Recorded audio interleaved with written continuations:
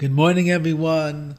Hope all is well. My apologies for the lack of shiurim the last several days. I've been traveling out of town, and Baruch Hashem, I'm back now. I want to share with you today a beautiful insight into the Yom Tov, the holiday which we are celebrating called Tu Bishvat, the 15th day in the month of Shevat, which is known as the Chag HaIlanot, the festival of the trees.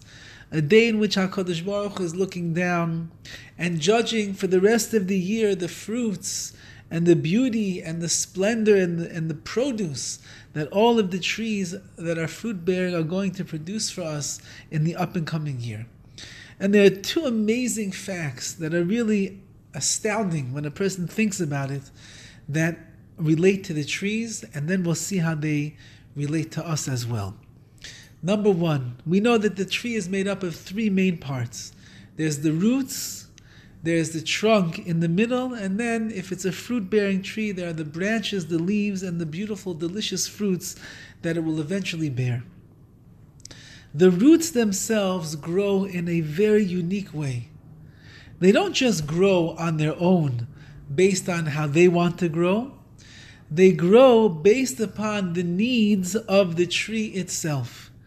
If the tree finds itself in a climate that is dry and arid and very hot, and it needs nutrients, it needs water, the roots have an innate ability, almost like an intellect of their own, to dig deeper and deeper down into the ground to go and find the water sources so that it can be supplied with the sustenance and the nutrients of that which the tree requires. If there are a lot of winds or heavy rains or frost or difficult conditions for the tree to deal with, the roots know how to spread themselves out, go deeper where they need to, reach other areas with more nutrients and minerals and vitamins that are necessary for it to latch itself into the ground in a very strong and secure way to make sure that no matter what kind of winds are blowing that way towards that tree, it will never be able to move the tree from its place. And so too, in times when the conditions are beautiful and they are perfect, exactly what the tree needs, the right amount of rain, the right amount of sun, the temperature is exactly right, the roots know how to sit and to settle where they are and just be able to bask in the tempered climate that the tree is finding itself in so perfectly. What does that mean? That means that the roots are interconnected to the growth and the success and the productivity of the tree. Man is called an eitz. We are compared to a tree because we too have roots, and our roots are really, as the Maharal writes, our roots are in Shemayim, in the heavens, connected to the Ribbono Shel Olam, the Master of the universe, to his Torah and to his mitzvahs. And our roots will take roots, so to speak. They will be grounded and they will be fortified and they will be deep based upon the kind of a life that we are leading here in this world.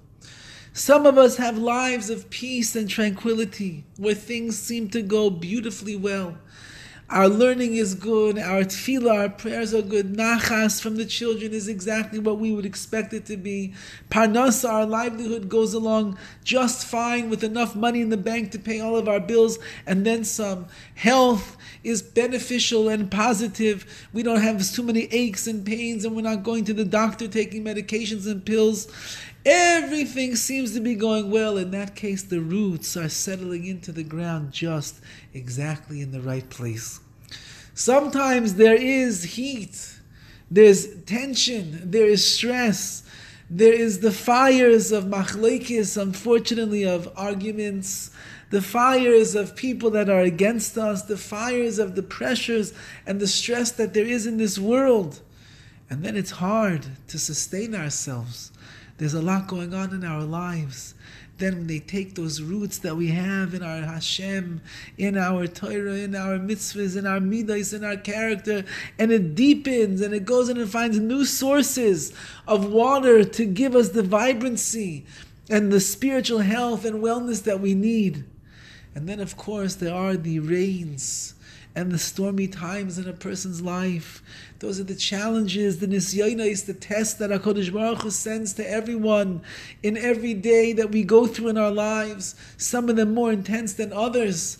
And the winds are blowing at us and trying to shake us from our place. But at that point, the roots go deep, deep down, and they take root, and they hold on tight and firm in order to make sure that whatever nisyanos, whatever challenges are blowing our way, it's not going to move us from our faith, from our belief, from our trust, and from our dedication to a lifetime of avodas Hashem, of the service that we have of God.